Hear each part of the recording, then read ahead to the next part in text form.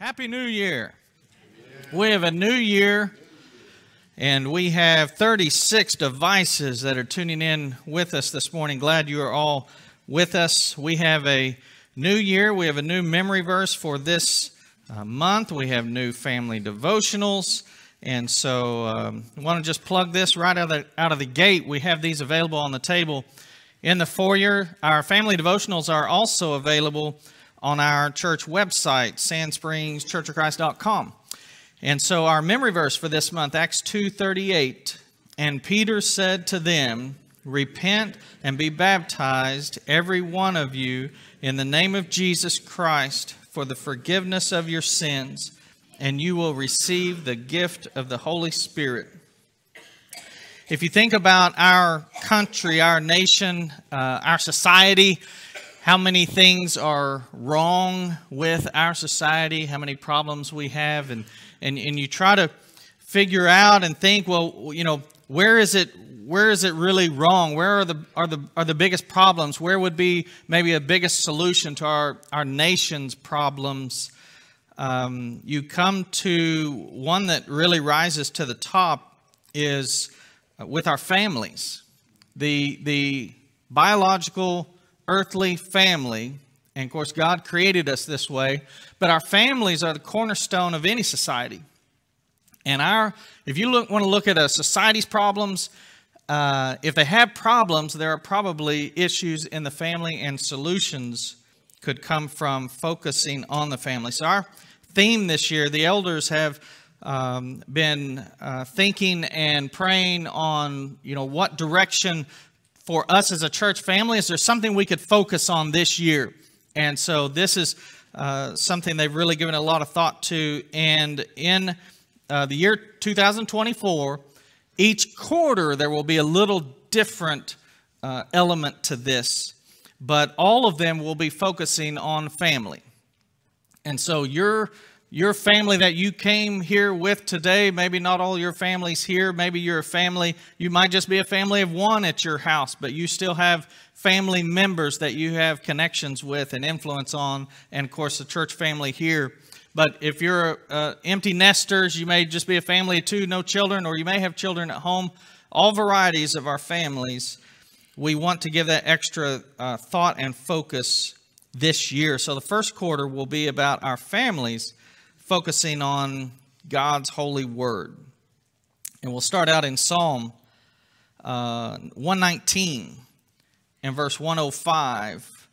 Your word is a lamp to my feet and a light to my path. This past, about a week ago, Stephanie and I were at a friend, co-worker's house who had recently moved, and we had gone there a week before and helped her move a number of items into her house. And then last week we went back.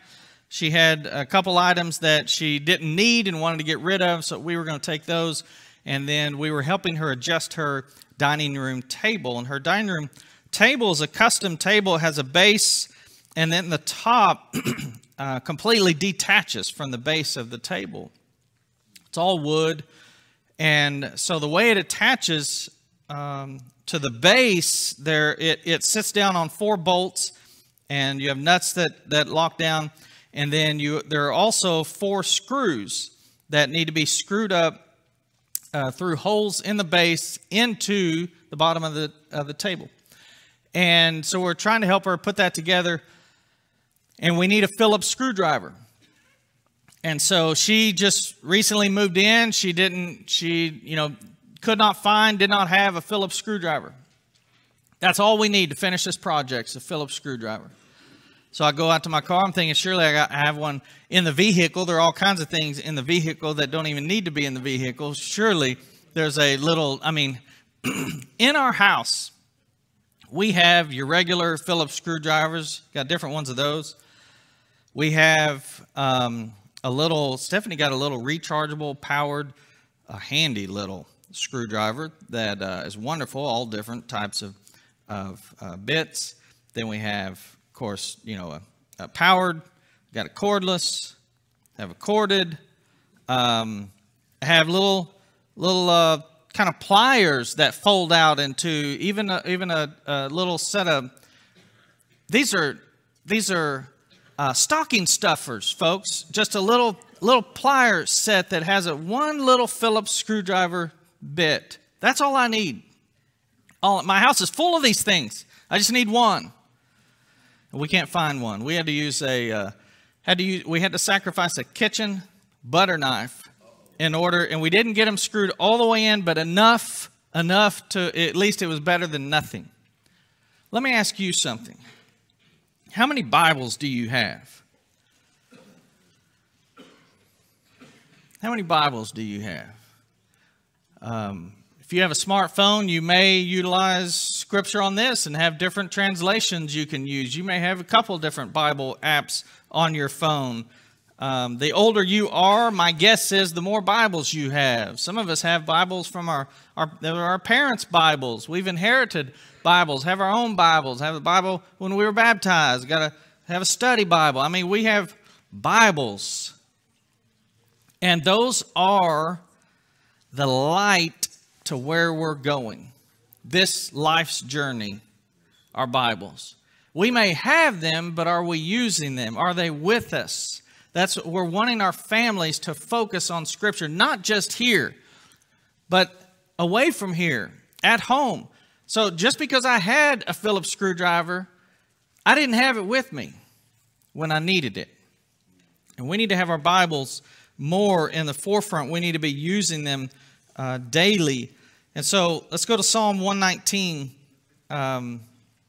You can turn to Psalm 119, verse 1. But before I show that to you, I want to ask you, if you have children at home or maybe grandchildren, what do you want them to grow up to be? You know, in our society, there are different careers that parents are proud of, that their children, you know, are in this field. We tend to want our children to grow up and do well. So we want them to be educated. We want them to be successful. You know, do you want your child to grow up and be wealthy, or do you want your child to grow up and be famous? What dreams do you have for your children? This psalm says, "Blessed are those whose way is blameless, who walk in the law of the Lord." Do we believe that? Blessed. This is good. This means good. This is what you want. This is something to be proud of. If your child is walking in the law of the Lord, how good is that? That's my question. Because we want our children to be successful, talented, do well in life. You know, sometimes that involves education or career or how are you doing, you know, family and grandchildren. All these things that we look at that are earthly. But do we really believe if they walk in the law of the Lord? It's so easy when kids are young, and even grandkids, to be at the ballpark, and we want them to succeed on the ball field. We want them to succeed on the basketball court. We want them to be winners. And yet Scripture doesn't really talk about that. Scripture does talk about walking in the law of the Lord and walking with God. Psalm 119:37. By the way, if you want a really good chapter in the Bible that reminds you how wonderful God's Word is, Psalm 119. Verse 37, "Turn my eyes from looking at worthless things and give me life in your ways." Do we have things that capture our attention and distract us in life that are, in the end, on Judgment Day, we would look at and say, you know, that's kind of worthless now. Kind of pointless now. And for eternity, we're not going to look back and cherish our trophies or the earthly things that we really enjoyed, maybe trips we took, whatever it is you get excited about. Someday we will maybe understand how worthless those are.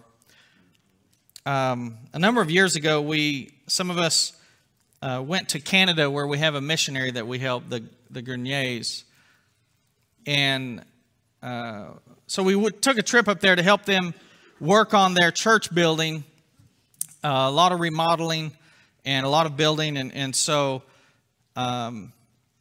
we had three, the year that I'm talking about, we had 3 vehicles, minivans. And we're traveling up from Quebec City to where they are, which is a couple-hour drive, seems like, maybe 2.5. And on this highway, I mean, we're just going for miles straight. On the highway, there are these fences, chain link kind of fences on the sides. And they're not just 6 foot, 10 foot. I mean, they're like 15, 20 foot high fences.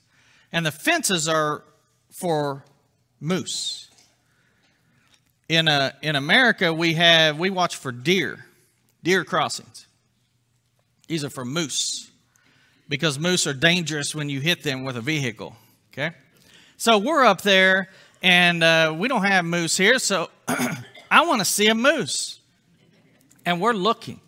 And honestly, yes, they have a lot of moose up there, but I think it's similar to, we have a lot of deer, but if you go on a trip today to Oklahoma City, do you think you'll see a deer? And if you did, you might have to be really looking. And so we're looking, we're watching. We're watching for moose. I'm driving straight and I want to see a moose. And we're watching, and then somewhere on this trip, Elliot notices something on the dash, and I can't even remember exactly what it was. I can't remember if it was kilometers to mile, if it was something kilometer related, something that I had been trying to figure out, and I finally did. I identified it on the dash. And so I was excited about that, and I was telling the passengers in our minivan about, look, I finally found it. Here it is. Meanwhile, we have these two-way radios that we're talking to each other in our other 2 vehicles. And we hear the radio come on. What'd you think about that moose?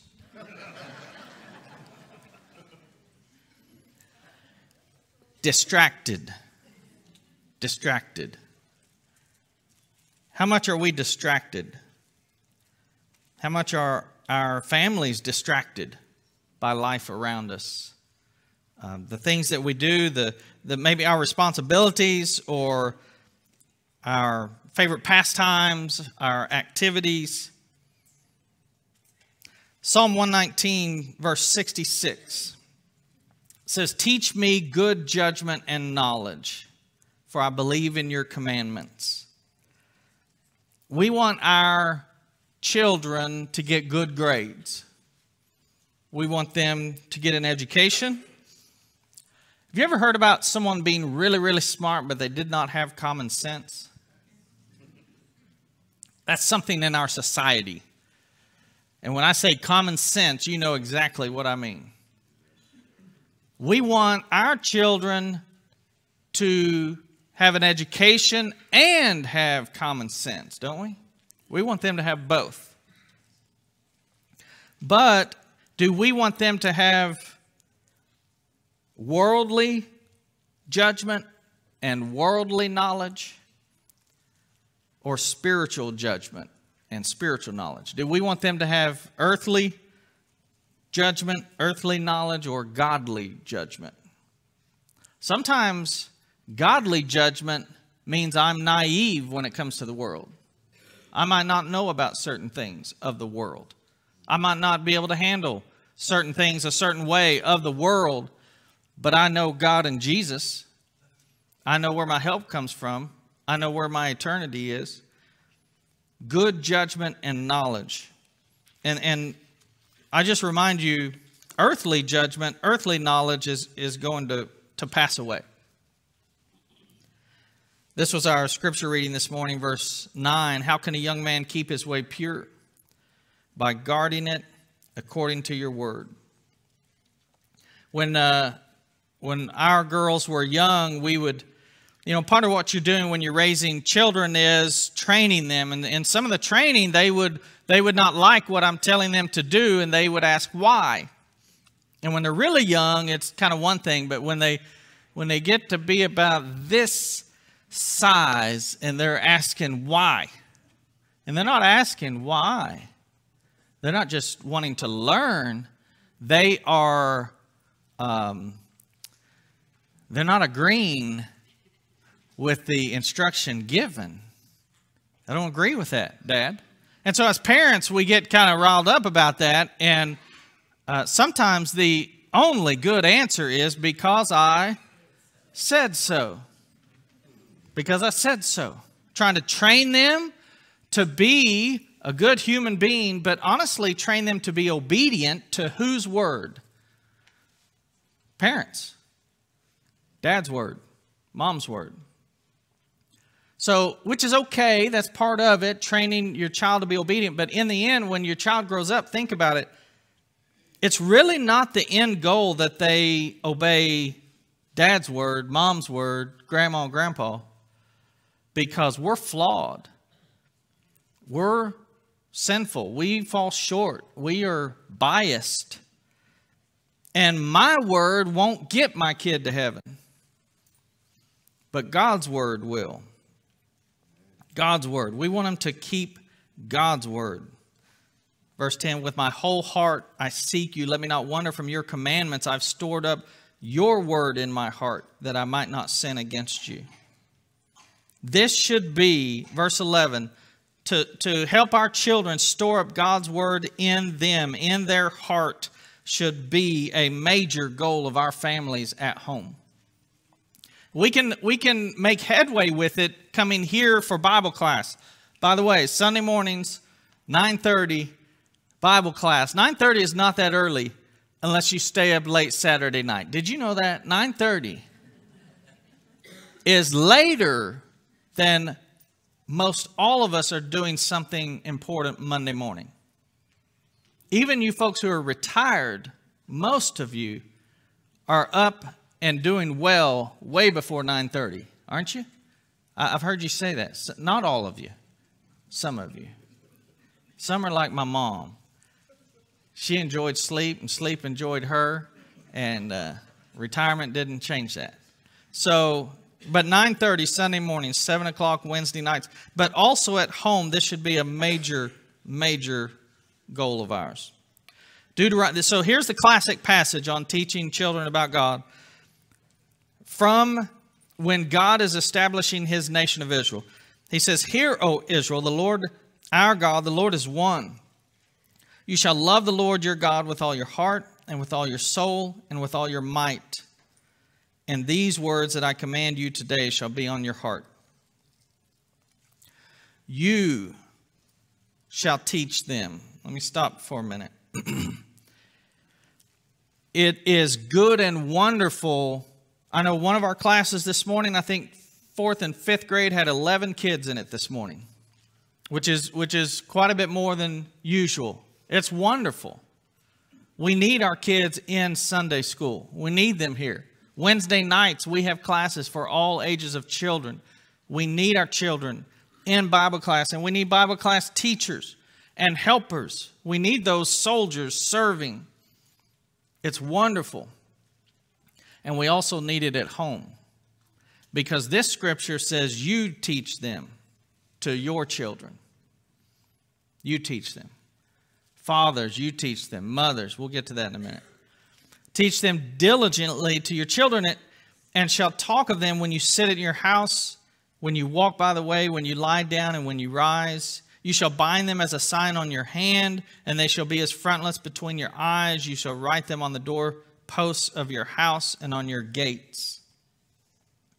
Teach them 4 different types of situations, getting up, laying down, going somewhere. 4 different types, and then 4 different ways to remind you. Reminders. Do you ever use reminders? I have to have reminders. I cannot remember things. Even things that I think I'm going to remember, I'm learning, Elliot, you are capable of forgetting that. And some things that are really, really important, I make all kinds of reminders. Sometimes, in fact, when I have something here I need to take home, that's really important that I get home, usually something that Stephanie's and she cares about, and I'm really needing to get that home, I will put my car keys so if it's in the kitchen, I will put them on top of the refrigerator, so I do not forget. And I may also have a note, and I may have a timer, and I have all kinds of reminders to remind me. That's what God is saying here. This is so important. It's not diligently. It's more than just, here and there. diligently. We need to teach our children. Are we doing this? And if we're not, I want to challenge you regardless in this year, let's work on this. Let's work on our families spiritually. So these next scriptures, let me run through this part. And primarily I want to encourage you to do devotionals at home. Now, some of our families were already doing family devotionals, and they have resources, and it's wonderful. It's about God's Word. This is just a way, a type. But I want to encourage you doing family devotionals at home, even if you're a family of one, having your time with God. So this first one, children, obey your parents in the Lord, for this is right. Honor your father and mother. I want to encourage our children, if your parent or grandparent says, all right, let's come in, let's do a family devotional. Children, I want to encourage you to support that. Support that. It may not be at a time that you want to do it. It may not be, you may not feel like your dad or your mom is doing a good job, or maybe they said something that maybe they didn't know this or that. But if they're trying to lead you with God's Word at home, children, whatever age you are, support that. Support your parents. Honor them.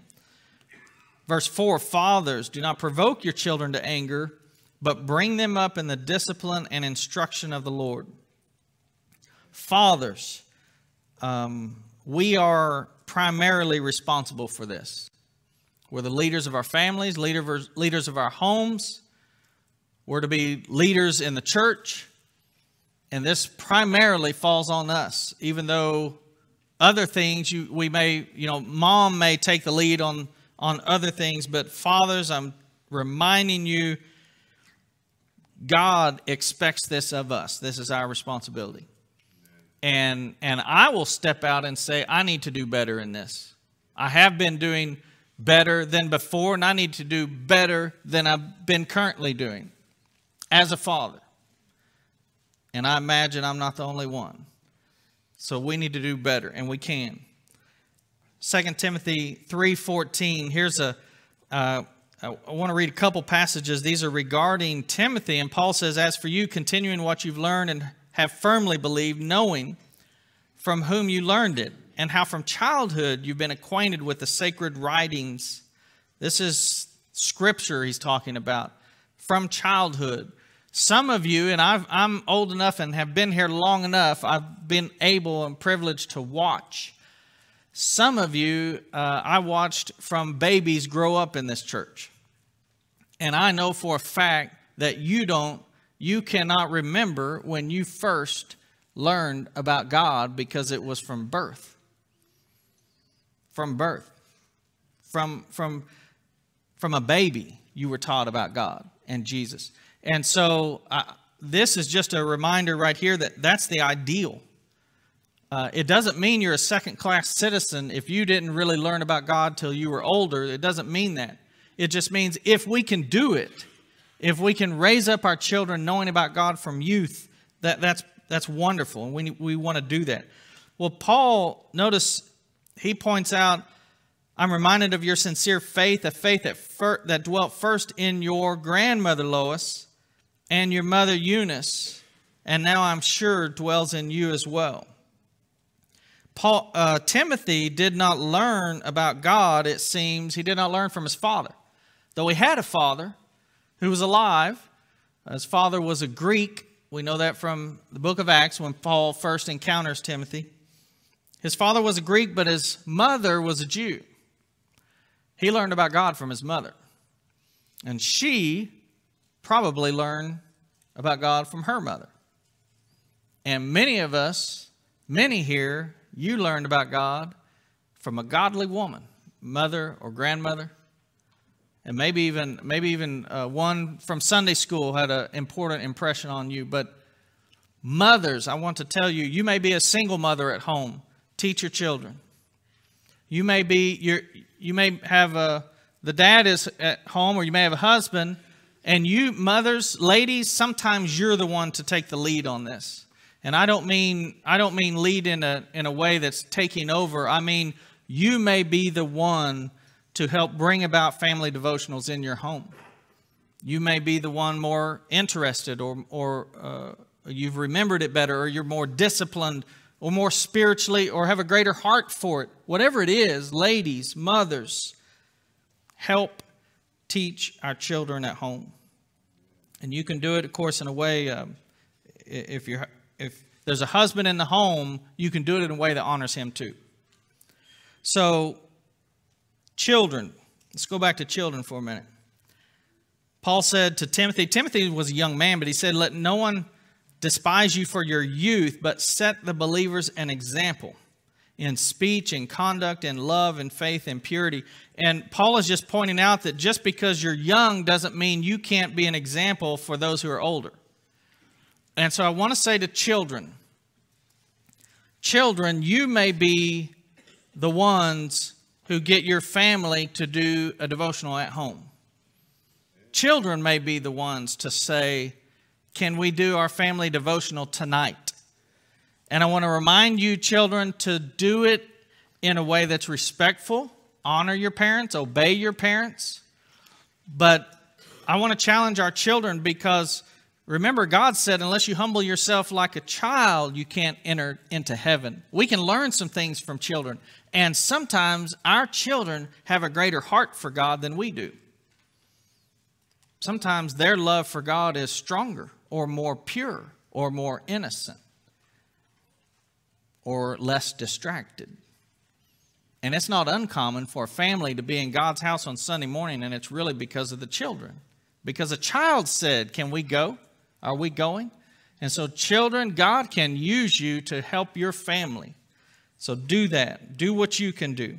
And then Deuteronomy 4:9, take care and keep your soul diligently, lest you forget the things your eyes have seen, and lest they depart from your heart all the days of your life. Make them known to your children and your children's children.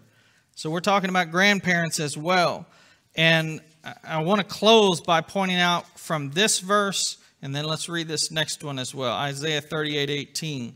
For Sheol, which references the grave, this is those who've died, does not thank you. Death does not praise you. Those who go down to the pit do not hope for your faithfulness. The living. Let me pause there for a second. So this is about this life. And without getting into, what were the Jews at that time? What did they think about life after death? The point that the writer is saying is, when I'm alive in this life, I can praise you. So verse 19, the living, he thanks you. As I do this day, the Father makes known to the children what? Your faithfulness. So this one is not about teaching children who God is or who Jesus is. This is about teaching children what God has done. And I want to remind you, I've seen this before, maybe you've seen this. Teach me about Jesus because I'm going to need him. We don't want our children to just be able to rattle off facts about Scripture. We want them to turn to God, to have a personal relationship with God and Jesus. We want them to know what it is, that he's real, that he cares about them. And we as adults have to share how good God has been to us. That's also what we have to impress on our children. If your children know about God, but they don't have a relationship with God, then we've missed something really, really important. We've missed something. So we need to help them understand that. I do want to encourage you this year with Bible class. Help getting our families, children to Bible class. But at home, are we opening the Word of God at home? Can we do our devotionals more at home? And so it's available to us. It's like something you need, but are you using it? And a day is going to come when this life will be over and we will have regrets of what we didn't do more, how we didn't impress more on our children. Maybe we weren't a better example. We wish we could go back. And so this year, 2024, let's focus on our families. And to start with, let's get them focused on God's Word. We're going to sing a song of encouragement. If there's something that we could help you with, lift up to God in prayer for you. If there's one that you'd like to give your life to Christ this morning, let us help you if you would come while we stand and sing. I know the Lord will find a way for me. I know the Lord will find a way for me. If I walk in heaven's light, shun the wrong and do the right, I know the Lord will find a way for me. Won't it be grand?